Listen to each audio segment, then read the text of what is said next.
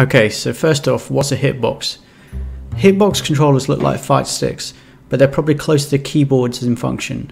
There's no joystick, only buttons. There's 4 buttons in place of the joystick, which is essentially the equivalent of W, S, A and spacebar on a keyboard. For some time now I've been interested in trying a hitbox, but the best well-known hitboxes at hitboxarcade.com are far from cheap.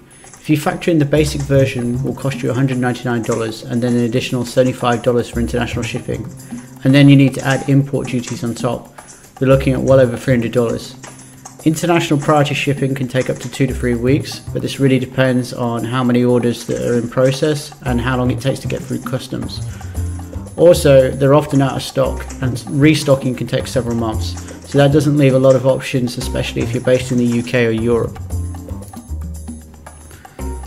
After searching the internet for a bit, I came across Blunderbuss Designs, who's a UK based company.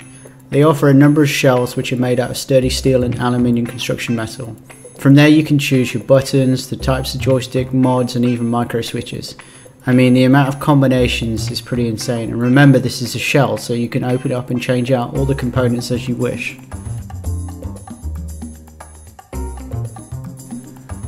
I had to wait a few weeks for restock and went for the Zero Kuma.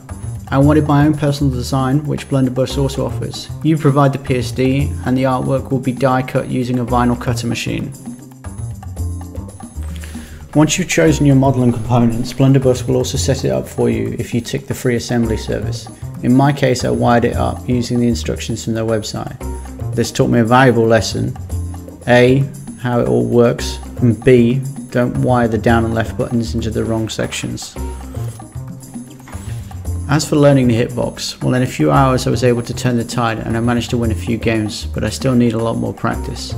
The hardest part is allowing the other Street Fighter players to think you're an easy mark and not getting the joystick out of the box again. I'm still struggling to land 360s and 720s, which I had down cold on my joystick. It's supposed to be easier, but for now I can't play with Hugo or Zangief. I'm still not entirely sure if hitboxes are banned or not, but either way this is still a very cool way to play fighting games, and there's definitely some advantages here. All in all, I highly recommend Blunderbuss and I will be buying again from them in the near future. From a costing perspective, it's still not cheap. However, now I have something that's made of solid material, looks and feels great, and it's all interchangeable. It might be the last hitbox you ever need, although I'm now thinking of getting a joystick one.